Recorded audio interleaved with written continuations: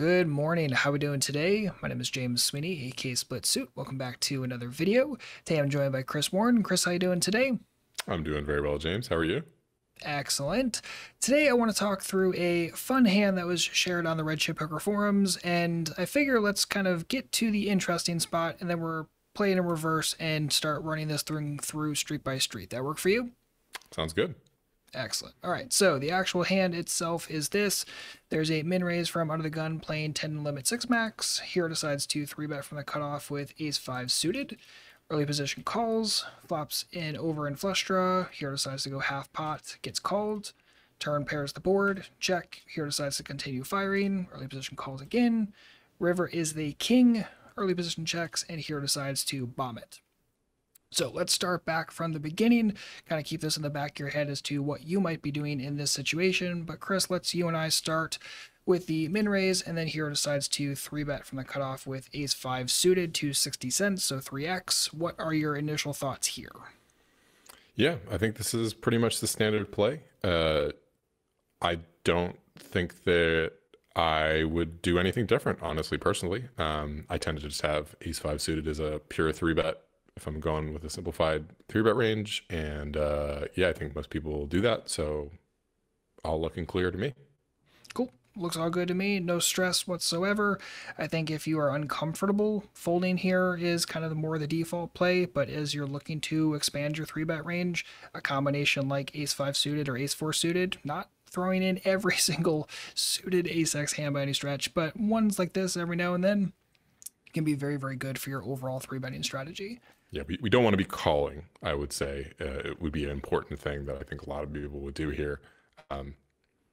If you think you should call, just go ahead and 3-bet. And if you think you can call, you should be 3-betting. Yeah, I'm totally on board with that.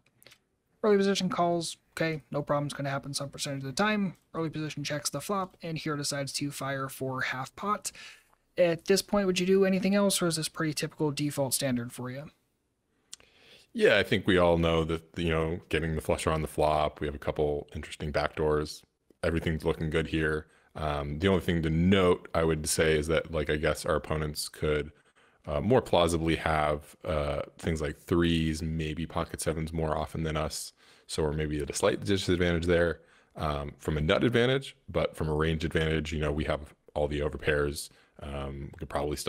We should definitely still have nines in our 3-bet range here. So yeah, I mean, and then the weird hands, I think, like a 9-7 suited or something, we both could probably have that the same amount plausibly. If we're playing our tight GTO ranges, we won't. But similarly, our opponents playing tight, they wouldn't have that really either. So yeah, pretty even-ish flop with just our basic range advantage as the 3-better. Totally fine with this. I can't really see sizing it too much differently. I mean, maybe we could go down just a pinch, but I think half-ish pot looks pretty standard here. Would you ever size down? I know we talk a lot about kind of looking for spots to bet like quarter pot or third pot. Is this kind of one of those good situations for it, or not so much? I would say no. I like half pot or even a little bit bigger in this scenario, just because it's not a heavily range or nut advantaged towards one person or the other. So a more standard half pot to maybe 65% is about what I do, and half pot looks great. Cool, no problem with that. So early position decides to call, turn pairs the board with the 7, early position checks, and Hero decides to fire for $1.69. So give or take around, what, 2/3-ish pot. Thoughts at this stage in the game? Because I think this is one where we really have to start making some decisions and kind of thinking about, okay, do I have interest in barreling this off for 3 streets? And not that we automatically have to every single time that we barrel on this turn, but I think we really have to start thinking about how big of a pot do we want to create here? Is this a spot where we should just check back, take it for cheap, or start looking at the barrel and possibly go for all 3? So what are you kind of thinking in this situation? Yeah, so again, I'm just going to go and analyze my nut advantage and my range advantage real quick. We still have the range advantage, I would say, on average, with all the overpairs that they should have, 4-bet. So that's in our favor. The 7 is actually kind of, I think, favorable in a way for us, because now all of the pocket sevens that they would almost certainly had 100% pure in their range, and we probably shouldn't have as much in our 3-bet range. Those are now blocked essentially. Like they can of course have quads, but it didn't really change it reduces the amount of combos that they can have of that. So that's nice for us. Similarly, the 9-7, the 8-7 suited 7-6 suited type hands, it is probably, I would assume, more favorable for the under the gun average small stakes player. Like they're going to have 8-7 suited, 7-6 suited probably 100% of the time if they're taking these types of lines. Maybe not, maybe they have an open lamp or whatever, but we just can't know that type of thing. So I could give them credit for having like the logical 7x suited connectors more than us. However, I don't think an opponent will necessarily assume that's true. So basically, unless they have it, like I think that we give them credit for maybe having something near pure 7x combos in their range for a suited no gapper connector. But I don't think we necessarily don't get credit for having these, even though like we probably should have it at a reduced frequency if we're using an optimal GTO range here. But that said, our hand is very strong. It's definitely in the category that we want to barrel. There's a lot of appealing hands to push off with things like Jack 10, probably, yeah, just some like gut shot or Broadway hands that almost certainly would have taken the line pre-flop and floated on the flop. Even things like with backdoors, like just like Queen 10, King 10, Ace 10, a lot of these hands probably would have floated. Notably, the backdoor flush draw did come in, so if they were floating with something like Ace Jack with the spade, you know, they're now continuing more, maybe check raising us more. So very interesting, very dynamic turn that we have to account for a lot of variables. And I just kind of went over everything that I look at. All that taken in, where do you kind of sit with it, James? So I guess I probably build the flop calling range from early position a little bit tighter. I don't think I put in quite as much of the double Broadway stuff unless it has diamonds on it or spades on it, or is more connected in the straight. Like, you know, Jack 10 obviously fits the bill, and Jack 10 diamonds, Jack 10 spades is totally standard, but I think I get a little bit more wary about like throwing all of the Queen 10s. I don't think I'm throwing Queen 10 of hearts every single time. Depends who early position is, but we weren't really given any specific information on them in this spot. So I'm looking at a range that has, you know, single pairs a decent chunk of the time, some draws. I'm also very curious on whether or not they're going to check raise those draws right this moment. And I think that starts to become more and more important to consider as you're playing against more and more aggressive opponents or in more aggressive limits. If maybe this, 10 no limit, I don't think is going to be the most aggressive limit in the world. But as you move higher and higher, you have to be aware of that check raise dynamic. Yeah. I don't know. I think this is one of those where I probably check some percentage of the time. I could see information leaning me more towards checking, but I think as a barrel opportunity, I think this is pretty darn good. I'm not mad at all. Like you said, we have all the overpairs working for us in our favor. Our opponent can have some monster hands, but there's not that many of them just from a combo perspective. And when they're sitting here with pocket 8s, pocket 10s, pocket jacks, I'm assuming they probably 4-bet with kings plus preflop, maybe queens plus, but I don't know. I think I want to put those hands in hell, and I think by betting here, you can take advantage of either the turn size or the river, depending on exactly what that card is. And $1.69, I think, is one of those like default sizes, but I think a little bit larger is going to go a lot further, if nothing else, because then the river doesn't have to be an overbet, versus if we go 169, it does have to be an overbet on the river. I don't know. I'm not 100% sold on the exact size that I use in this spot. What are you thinking with kind of all this being talked out? Yeah, and I think it's important to recognize that this is a very close spot, and it's actually a pretty complicated spot. If I were to add everything up in my head, I just look at that flop and I'm like, I'm probably going to check back a little bit more on that flop. It's not a flop that I'm going to bet as much, which is why we bet larger.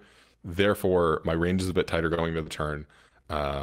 and I'm going to be incentivized to bet larger with my hands. I think even just looking at the obvious continue hands, like you said, with, you know, maybe tens through queens, some percentage, tens pure, jacks probably pure, queens maybe 50-50, who knows? You know, we can probably put those hands in a very uncomfortable position by overbetting. And that's kind of the logical way to bluff. And this is a pretty good hand to do so. So if I think if I would check here a good percentage. And I think the way I tend to balance out here is that I would do some randomization, and I would check 60%, bet 40%. And I'd lean my bets towards kind of overbetting pretty large, maybe 4 to 450. I'm 100% committed at that point. If they, you know, just decide to stack off with tens, you know, I have to call and realize my equity on flush draw plus overcard. And, you know, maybe for some reason they stack their flush draw. We may even get them to fold some flush draws, which isn't a bad scenario, I don't think. Whereas, you know, we may have like bet small, gotten check raised off our flush draw. And yeah, we're stacking against 7x, but as James said, like it isn't, I don't think we account for it being just pure 7x. Like they have tons of 7x combos. It's just is what it is. So yeah, I would lean balanced here and just kind of, if I'm going to bluff, I'm going to bluff about 25 to 40% of the time. And then I like just kind of a overbet committal size where it's like, yeah, like I'm not folding. If you want to stack off, you can stack off. I think the only downside of that is, as you said, potentially we could put more pressure on some of those overpairs on some of the rivers. Just, you know, someone stacking off tens here isn't that uncomfortable, right? Like if they think you're tight, it's obviously like concerning. You know, you're certainly not happy about it, but like it's not like an uncomfortable, it's not like there's so many combinations that beat tens here other than just pure overpairs. So they'll be good against our bluffs if they feel like we're bluffing. Yeah, I mean, I think I just take my standard defensible balance line and bluff some percentage and do so with the size I want to bet my whole range. And, you know, similarly with aces, it's not a bad way to play aces to be overbetting. So, you know, me, I like to play my whole range, and overbet seems like a really nice size here. And yeah, the only thing I think we lose out with the overbet size is that our overpairs don't get to charge flush draws as much. So maybe we could tune it down a little bit with that logic. It's tricky to say. It's a complex turn scenario, I think, is what we're outlining here. And simplified, you know, you're going to have to bluff some percentage of the time, and you should be using a larger size to make that bluff.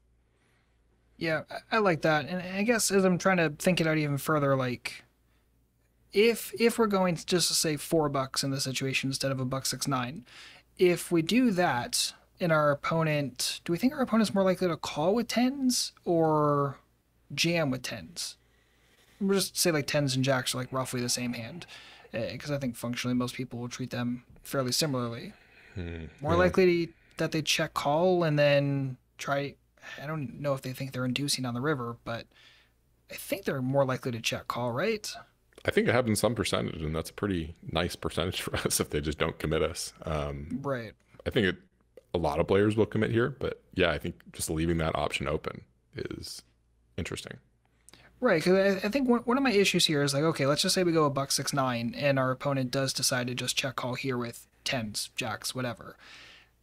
I don't have a ton of overcards that are going to apply that much pressure that really want those overcards to fold. So I think I'm kind of like losing my ability to go 2/3-ish here and then pile on the river. And then what other bet size am I going to use with ace-5 on the river? Again, assuming we go $1.69, they call. I don't know. I think you kind of talked me into liking the overbet. I mean, it's really, really pretty. Yeah. I think I'd probably struggle finding it in real time perfectly. I think I'd go large, but I don't think I'd find $4 in real time. But that's why we study these things off table, so that way it's easier to get there, or at least get closer to the ballpark. But yeah, it's an interesting one. And I think this is a good situation to point out, is that, you know, when you get in these 3-bet pots, you know, it was like almost a non-hand until we got to this turn. It was like, you know, we c-bet the flop and we 3-bet pre-flop. Like these were almost non-decisions. The turn got really complicated real fast, and you do have to make those decisions in the moment. So yeah, just always try and get there as quick as you can. I think a lot of people will maybe not make the overbet or the large bet on this turn. So, and Yeah. as played, I think they didn't. So, Yep, exactly right. So I guess let's follow the line all the way through. So early position does decide to check call the buck 6-9, king of hearts on the river. They check, here decides to go for the bomber. So I guess I'll start this street off. So this is really, really dependent on whether or not we can get tens, jacks, and whatever amount of like queens kind of hands to fold.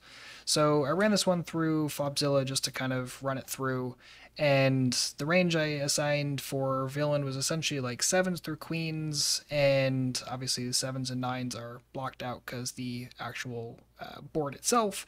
And then when we're looking at things like the broadways, we're looking at king queen, but these are like rare combos because it's of diamonds, and king jack of diamonds and queen jack of diamonds. The only one that has both diamonds and spades is jack 10. And when we're looking at that and chopping it through, and we assume our opponent's only going to continue with like the top pair plus, well, they only have that like 18% of the time. So they're folding a ton, in which case, yeah, the overbet in this situation is like such a slam dunk, it's not even funny. But as soon as we think they're going to continue with tens plus, well, now all of a sudden it's not a great situation for us. Now we're getting folds 29% of the time. Nowhere close to good with our overbet right this moment. So the reason why I like to do this kind of exploration is to find out like where that cut point in the range is. And in this situation, the cut point is squarely through those second pair hands. The more of them we think they fold, better and better this gets. But the less we think they fold, the worse and worse this gets quite quickly. And I don't know, that's just kind of like the analytical part of this exact spot, but I'm not massively in love with it. I think it will work some percentage of the time, but I don't know. I think that once someone gets here with like queens, jacks, tens, I think they're going to check call it a really good chunk of the time. I don't think that they're going to be folding as much as I'd like them to in this scenario. Even though the king should be a scary card, it's also one of those cards that says, hey, bluff me. And I don't know, I could see someone at 10 NL just getting like super sticky in this situation. What are you thinking? yeah, I think the analysis is exactly where we want to be. And what I do is that when I have that type of analysis, I try and figure out, okay, what is the balanced play?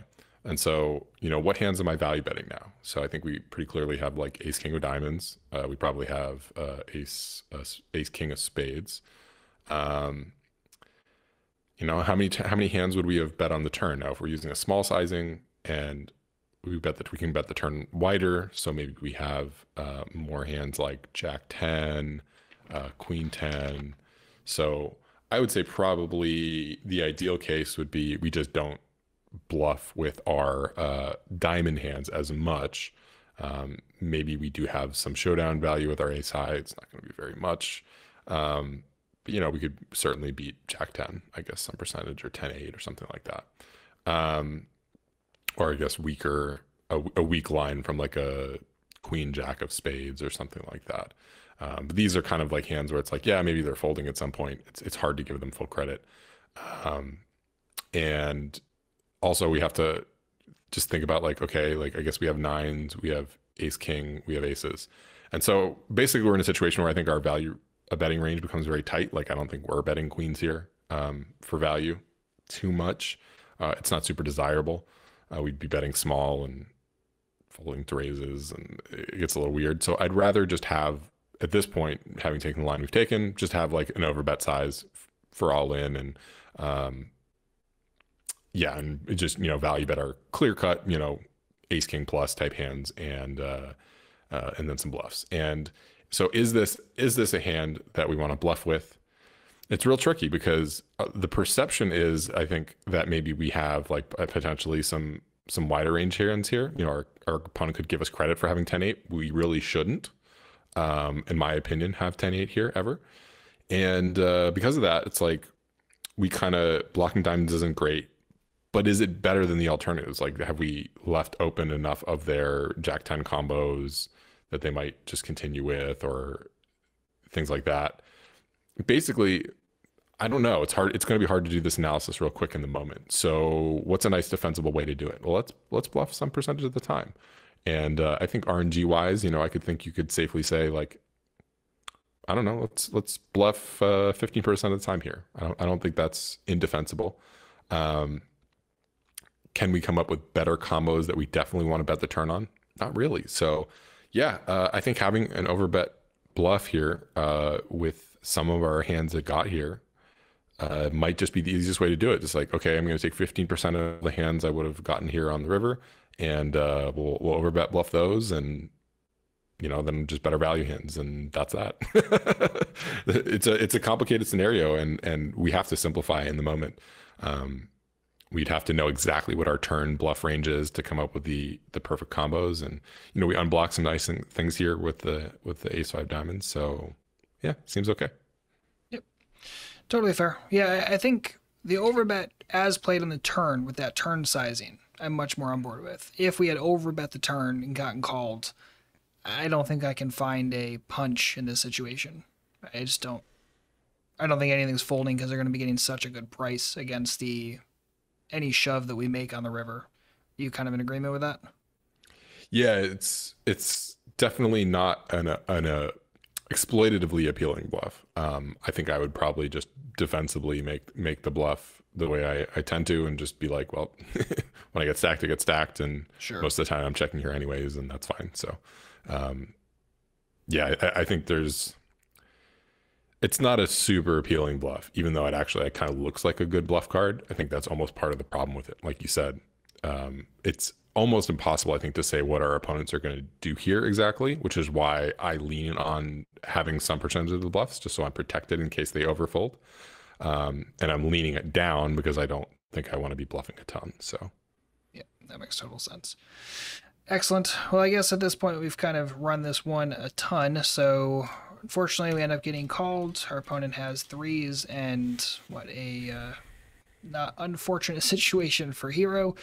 But this is one of those where, let's just say that our opponent had folded. This is still a very, very interesting hand to explore. So don't just explore this hand, Hero in this exact spot, or you in general. Don't just explore a hand like this because you lost it. Actually explore it and be like, what should I be doing at every single step of the way? And this is a very, very interesting one from Hero's point of view. From early positions point of view, I mean, well, having a boat is always nice in a 3-bet pot, so congratulations, you win a stack. And like they really shouldn't have hands like threes here, but we have to account for that when we're doing analysis of this type of things. Like they could have had a hand like 9-7 as well. They could have had a hand like 7-5, which is something that probably shouldn't be in their range. They could have something like 7-4 when they min raise like this. And sure. Yeah, I think that's why it's so nice. And this is me going to my GTO pitch. It's so nice to have a balanced range, because it's like, do you think I'd be sweating if I got called by threes here and I shoved 15% of the time? I would not be, in case that wasn't clear. And yeah, it's just but at the same time, if like, imagine if they were folding queens and tens and things like that, 100% on the river, because they're like, he's got aces, screw it. You want to be the person who never bluffed? No, I don't want to be that person. So we actually didn't really, we got to see the results here, but we didn't really learn that much, other than, we do have to count for hands that our opponents can have that are outside the normal ranges. And but similarly, like that tells us they could probably be folding on that river a lot too, right? That they have threes here. Like what other hands they could have versus our line? I don't think it even shows our line was necessarily bad. Right.